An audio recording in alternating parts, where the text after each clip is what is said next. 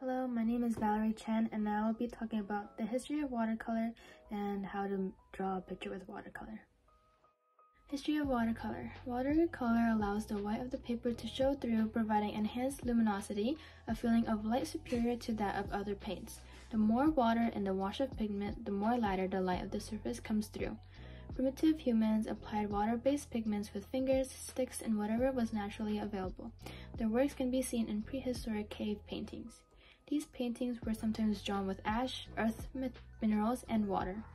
The Egyptians used water-based paints to letter and paint on papyrus paper, as well as decorate tombs and public spaces. The ancient Chinese also have a grand tradition of watercolor painted on silk and later on hand-made papers. The Japanese soon followed their lead. Techniques blossomed and evolved with the use of papers.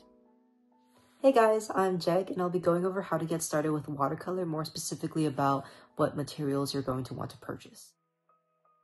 So the three most important things you're going to want is good paper, brushes, and pigments. Watercolor paper is thicker and equipped to hold onto fluids better than any other paper.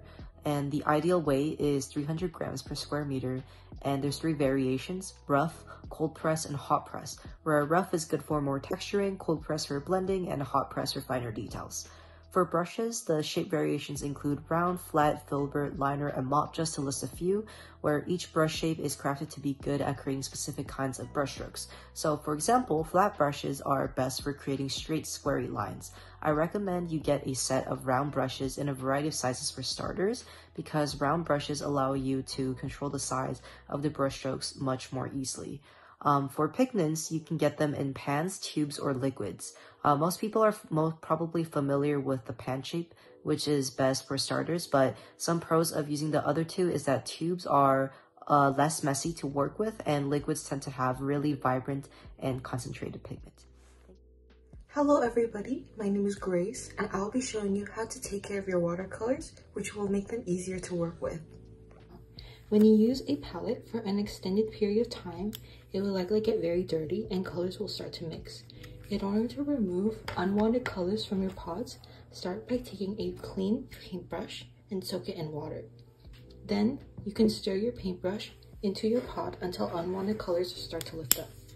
As you can see, this red pot has a bit of black ink mixed into it. So I'm going to take my paintbrush and stir it into the pot.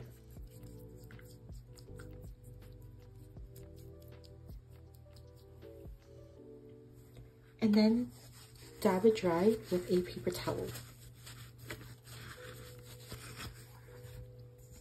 So as you can see, the pot is cleaner than before, and then you can repeat the process with the rest of your palette.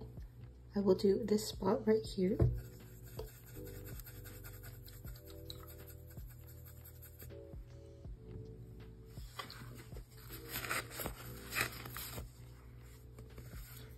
And then you can repeat this for the rest of your palette. Okay, I hope this helps. Thank you. Hi, I'm Joelle, and I'll be showing you how I paint with watercolors. So I've had my line art finished and started to apply some of the paint. But the first step you want to do is you want to take your water and you want to wet the paints. You could either wet them directly with brush or spray water onto your paints, as long as you apply some sort of water onto your pigments.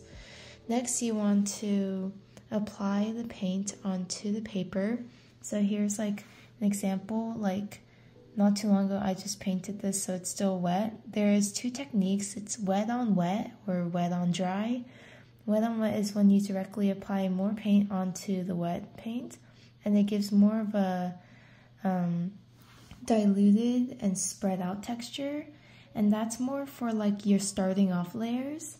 But then you would like to apply wet paint onto dry paint after waiting for more of the finalized steps so that you could get a more finer detail onto your painting. So here I'm gonna just wait for this to dry so I could apply some more paint onto the layers.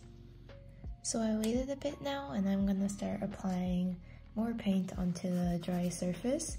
So what it looks like is the finer detail really comes out and it won't like blend into the paint.